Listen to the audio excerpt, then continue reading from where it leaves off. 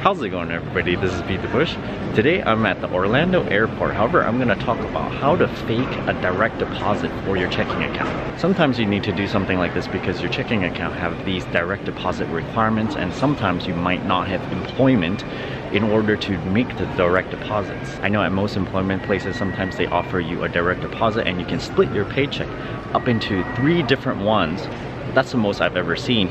Most of the time, it might even be just one direct deposit. So if you have 3 separate direct deposits, you can have 3 separate checking accounts that have direct deposit requirements, and then you can feed it into each one.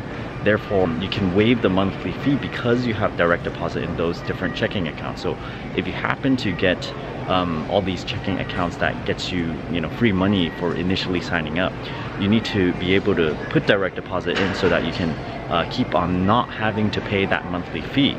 So here it is. This is how you can do it. If you have online savings account, you can do automatic transfers. You can schedule this to do it once every single month.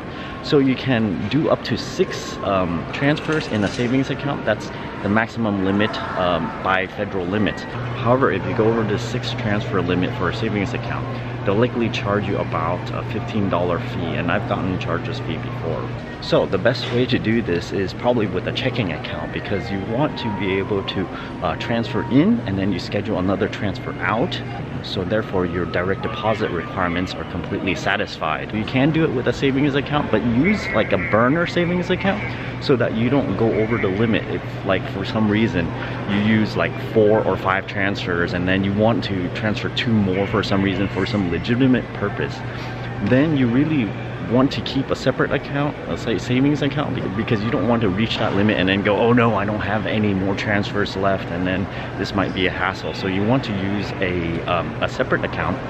Some of them have a direct deposit of $500 or so. So you keep just enough in there, and then it would transfer out into those accounts $500, let's say first of the month, and then you wait maybe like 5 days, and then you transfer it back, and voila, right there, direct deposit satisfied. So thanks for watching, everybody. Don't forget to give me a like on this video, comment down below. If you're interested in supporting my channel, check out my Audible link down below. I have a Patreon over here, and don't forget to subscribe and click that bell icon next to the subscribe button so that you get a new notification whenever I upload a brand new video. Thanks for watching.